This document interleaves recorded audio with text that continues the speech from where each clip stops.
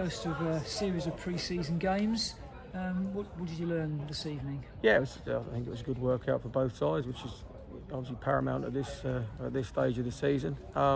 It was nice to finish the game in the manner that we did and score the goals. That's always a pleasing aspect. Yeah, delighted with with the way that we put a few trialists in there and mixed it around and kept a strong side along with that. Yeah, naturally we're delighted with that result, and hopefully we can build on it moving forward to Saturday. So some really sharp finishing in front of goal this evening. Brad Rolt's goal was beautiful from Matt Lowe's first time cross. Yeah, there were some terrific goals there. And you look at it and what you're asking players to go and do, and that's the big thing, isn't it? We've had, prior to I think the second goal, we've had the ball flash across the box on a lot of occasions and not got on the end of it from some good moments, but certainly. The boys stuck to the task and stretched them and worked them, and as you say, those little bits of quality, whether I think it was the final 20 minutes or so, like where we really stamped our authority on the game was especially pleasing. Clearly, we're going to come up against obviously stronger opposition than Corby, with the greatest respect, but it's a nice start, and when you're sort of putting the new players in and one or two trialists as well, it's never an easy situation to go in there and make your mark. Corby were resilient first half and made life tough for us, had one or two moments themselves, so yeah, to come through it and knuckle down to the task was, as I say, pleasing. So one or two trialists turning out this evening, but also the two new signings in Brad and Louis. Yeah, they're younger boys that obviously we're very hopeful for. We've seen a little bit of Brad early part of last season. We're really hopeful that he'll kick on from where he was at. Clearly, he's got to establish himself and get into the side and prove what he's capable of. But his work rate was exceptional tonight, and his finish was something we know Brad can do. So yeah, pleasing on that front. Louis again has gone about his business very well.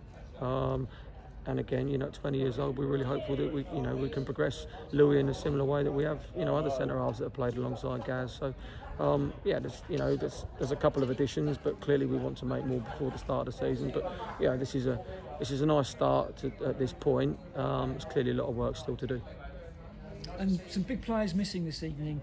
No serious injury worries? No, it's not injuries. One or two are isolating. One's at a funeral. So, yeah, for different reasons. And a little bit the worry is moving forward with it. Having to isolate for 10 days. It takes players out of the picture for more than you'd like, really. But let's hope it's not a sign of things to come and things do settle down. And we don't have to face that situation too much in the regular season.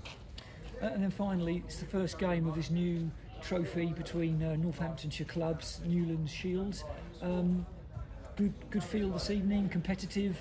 Yeah, I think more so than you might have in a pre-season. I think so. I think pre-season can sometimes feel like a little bit of a non-event, can't it? Nobody gets carried away in pre-season, but clearly with the trophy and something at the end of it, everything's got we've all got something to play for.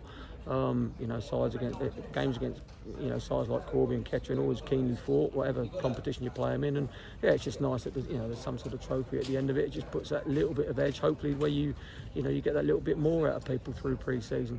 So yeah, look, let's hope it's an idea and an initiative that it takes off, and we continue developing coming seasons. I think it's great for for the local area to see these games.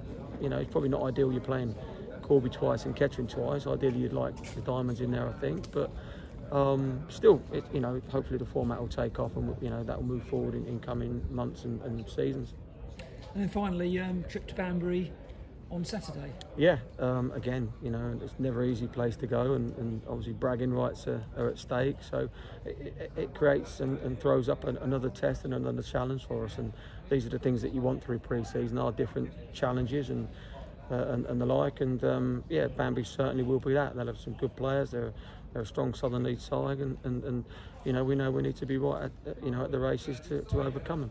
So that's the reason we put that game in there, and hopefully again both sides enjoy it and gain something from it. It's been a really enjoyable evening here at St James Park. Thank you, Kevin. Cheers, thank you.